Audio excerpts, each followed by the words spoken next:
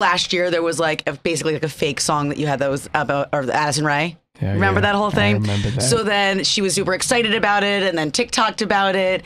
And now I know you're good friends with Omer Fedi, who has a show right here with in the Golden Hour.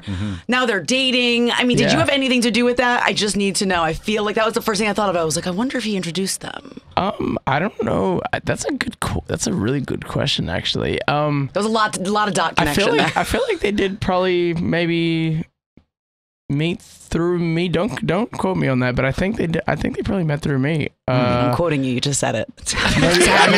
maybe not. I don't know. But hey, run with it. Whatever happened there, I had no part in. I actually had no clue until a while afterwards. Like, I mean, no one really had any idea. It was kind of a low key situation. It's awesome.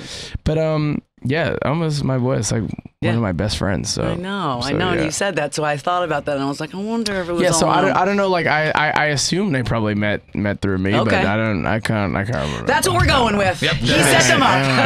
Thank you. That's the thumbnail. There you go. Omer Fedi met Addison Rae through Kid LAROI. Great.